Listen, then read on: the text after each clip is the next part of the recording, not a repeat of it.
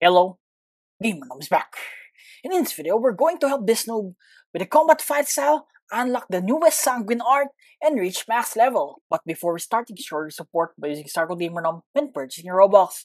Just a disclaimer guys, every time you use my Star Code, I get paid. Where the echo slam. Oh, there it is. Bouncing forward. There's your slam. There's the dunk. Everyone knows that you can only unlock the Sanguine art at the 3rd C, so I decided to start here. A combat user, already in the 3rd C, all set and ready to collect all the requirements needed in order to unlock this fight style.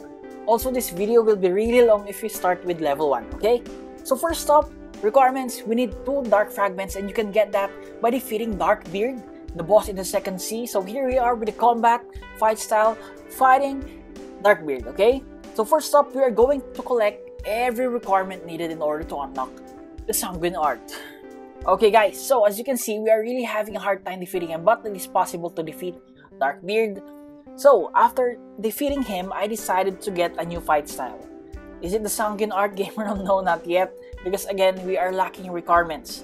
Let's defeat this one first, and after that, we will change our fight style. Guys, can you guess what fight style that is? There you go guys, we got the dark fragment. One more. Going also, if you're just wondering what my stats are, there you go. Nearly 2,450 defense, 2,148.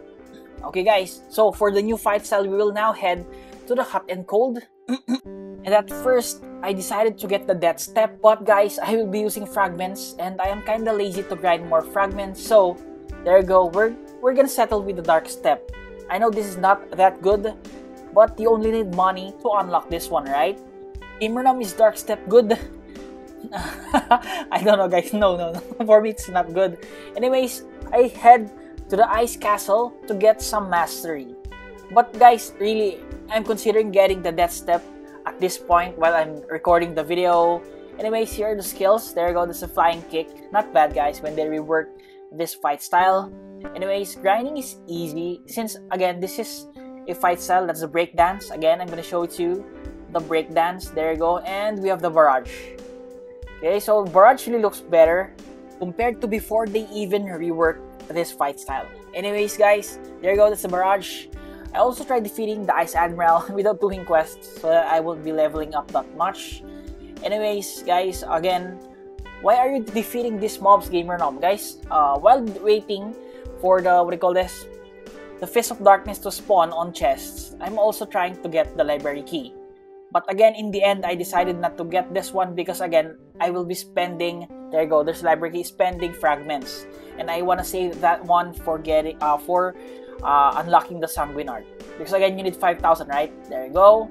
Also, you need 400 mastery, right? For the death step, there you go, okay. Anyways, here is our second Darkbeard. Now we are using the dark step. So guys, I know you're thinking, GamerNom, why didn't you use other fight styles? Yeah, I suggest you can use electric or maybe the fishman, not the dark step. But again guys, I told you at first I wanted to get the death step. I really wanted that one so that I can use it on fighting the Leviathan, right? The Leviathan. Yes, we are going to get the Leviathan in this video too. Anyways, that's it. Our second dark fragment. What is next on the list is the Leviathan. Okay, so guys, you need to do 6 expedition with other players. You cannot do this solo. A minimum of 5 players. There you go guys. Imagine level 1537 doing 6 expeditions.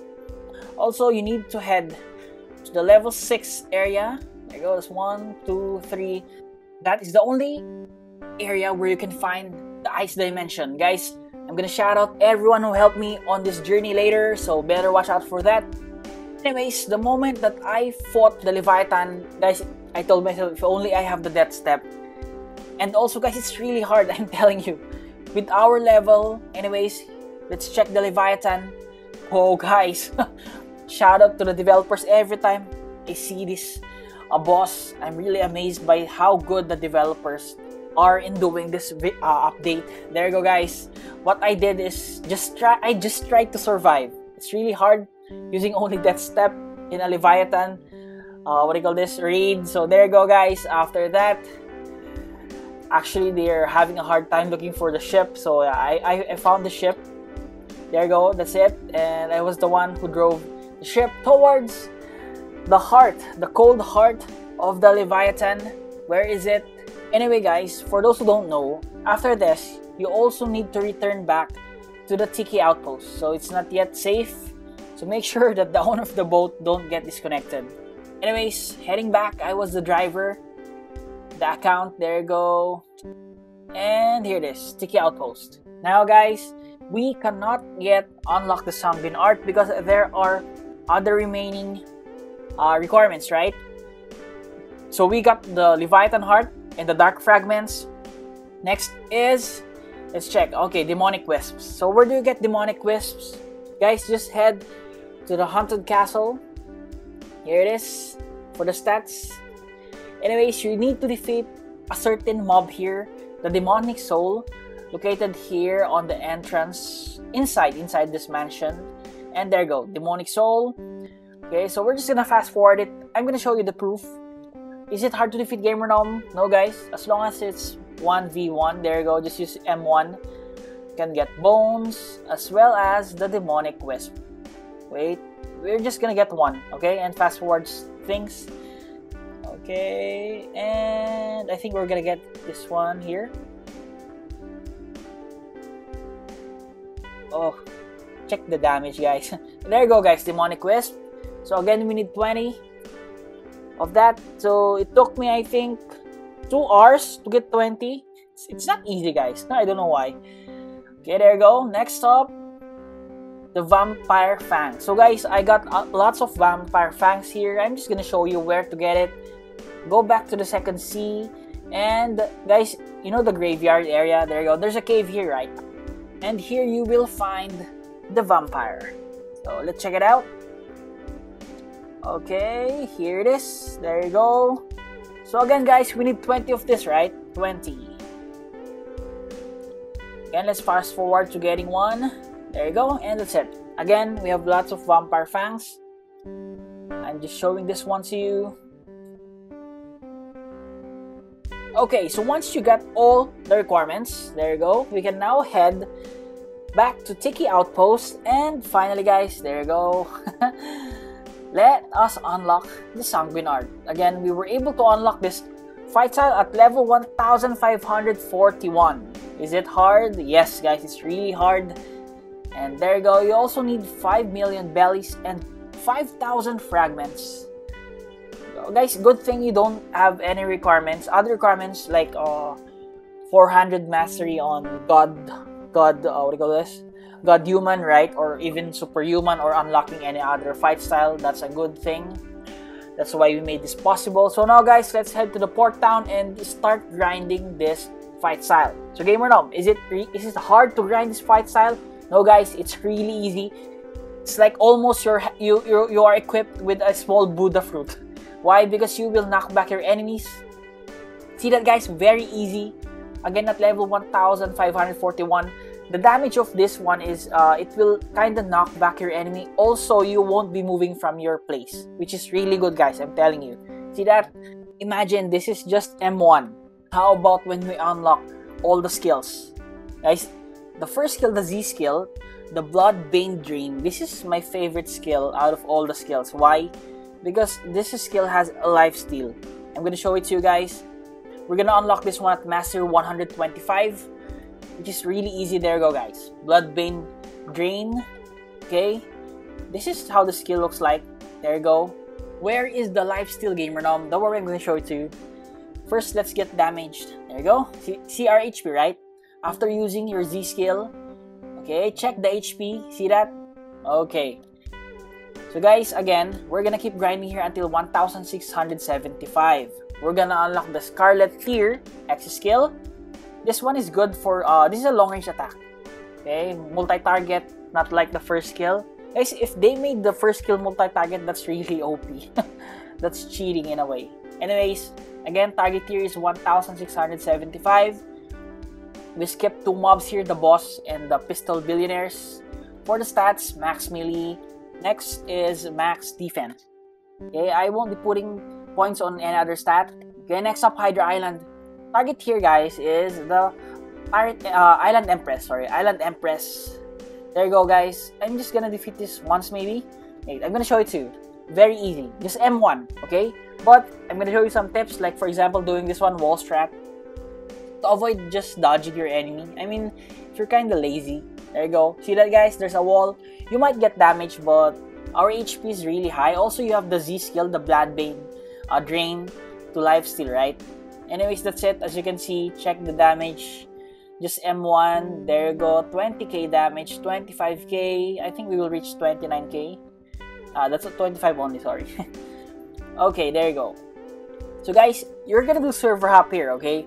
Server hop until you're level 1750. That is the C skill, Devourer of the Worlds. Guys, if you hit your enemy, you will damage it, stun it, and additional damage with the orbs, right? But if ever you miss, okay, you can use that skill to lure lots of enemies, okay? Because of the C skill, if you miss, instead of damaging single target, you will damage enemies around it, around the orb, okay? It will summon, I think, 4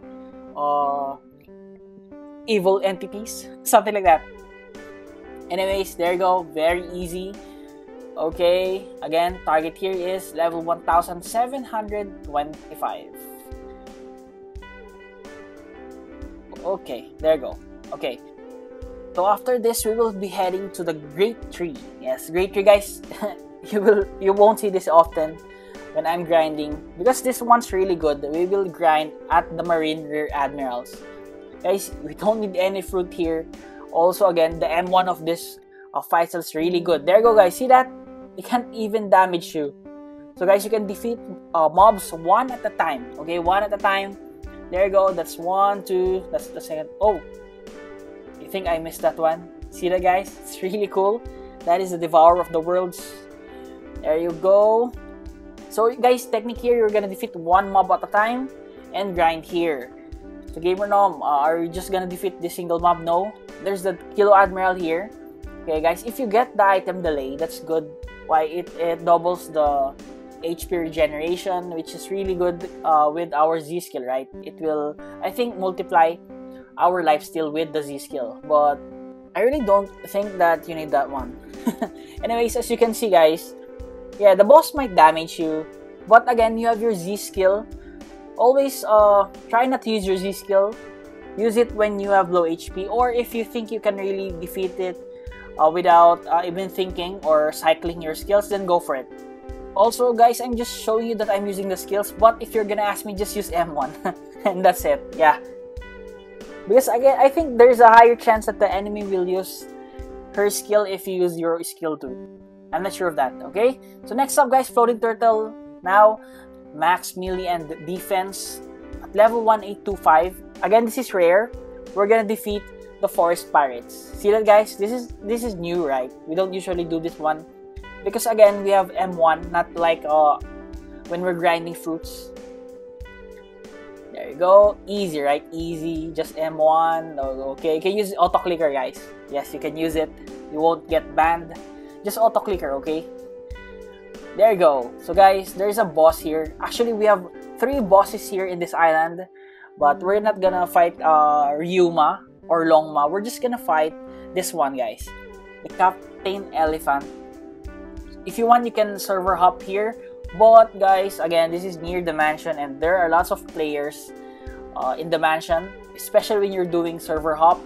There's a really high chance that you will die unless you ally them or tell them that you're grinding. Because I don't really tell anyone if I'm grinding the private server, like I'm GamerNom, something like that. There you go. Anyways, as you can see, guys, damage HP, just use your Z skill, right? And then after that, fight the enemy. There you go. Use your X and C skill, and if you get damage, use your Z skill. Okay, see that, guys? Very easy. Imagine you're tanking Captain Elephant's damage. Okay, so GamerNom, who is the boss that you're talking about? Guys, we are going to fight the beautiful Pirate 2. And are we able to do that, GamerNom? Yes, we are able to do that. Imagine, guys, 1v1 defeating beautiful Pirate easily. Actually, this is not that easy. because Beautiful Pirate has 2 HPs, right? Also, upon transformation, I think Beautiful Pirate attacks faster. So there's a high chance that you will lose all your observation haki. Again, we are not yet at observation haki V2 here, right? So yeah, it's kind of low. But don't worry guys, we have our life steal. And I'm gonna fast forward this one. See that guys? Also, make sure to dodge to the side every time he's about to attack, to increase your chances of dodging her attacks. Sorry guys, her attacks. Oh wait, this is a guy, right? This is... what's the name of this dude in One Piece? I forgot guys, please help me. Is it Cavendish? Something like that. Okay, this is the second HP, right? Okay, now it's a lot faster. Let's focus on our HP. Also, our item is Lay. There you go. Keeps getting back. Full HP, full HP. And sadly, the Beautiful Pirate has no HP regeneration. There you go. Almost done here, guys. So, GamerNom, did you decide to server hop Beautiful Pirate? No, guys, because every other high-level player always, most of the time, defeat this one. They also do server hop because, again, of the reward. 50,000 bells, and if you have 2 times money, you will get 100,000 bells for every Beautiful Pirate. That's a lot, right? There you go. See that 1v1? This fight style is really worth it and really strong. So guys, at 1,975, next up, Haunted Castle. We are back here. So guys, we have the reborn skeletons, right? Usually we will grind only here because this is the only area where you can grind with BloxFruits because they don't have haki, right? But since we are not just relying on the Logia effect, we can now defeat other mobs. Okay, so I'm gonna show you other mobs here. Guys, you can defeat the living. There you go, living zombie. Located here, guys. Why? I think they're easier to fight because they will blink towards you, and we have lifesteal, which is really good. Aside from that, you can head inside. Guys, remember the demonic souls. They give out more candies, and if you want to grind some more demonic wisps, yes, you can grind here. And also one more thing, one that I like here on the Haunted Castle, we have the Death King here.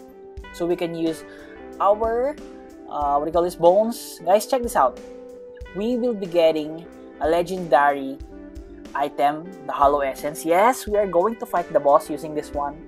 And aside from that, we're also going to get, guys, check this out, Fire Essence. Imagine guys, that's so lucky, right? In just 10 spins with the Death King, we got 2 legendary items. So we're gonna smash this Soul Reaper here. There you go. Is he hard to defeat? Is it hard to defeat? No guys. Check this out guys. Level 2100, 1v1. Again, also we got 2 times experience, and I wasted most of the time just fighting this one. I thought this one will give us a base level, but no. Just mastery. Anyways, there you go. We were able to defeat this one. And guys, in the end, yeah, I'm gonna spoil it. We will be getting the Hollow Sight. Guys, this account is really lucky. If we're gonna use everything we get or a drop, I really wanted to use the Hollow Sight, but again, this is a Sanguine art video, right? There you go. We're almost done here, reaching 30k HP. There you go. Less than 18k, 14, 9k, 4k, and that's it. Here guys, we got the Holy Crown and Hollow Sight. Okay, moving on. So we're gonna reach level 2075 here, and after that guys, we are going to head to the Sea of Treats. Oh, but before that, let's not forget Yuzoth. There you go. Okay, we gave him the Fire Essence, but again, we lack the requirements to unlock the Dragon Talon. Okay, next up, Sea of Treats.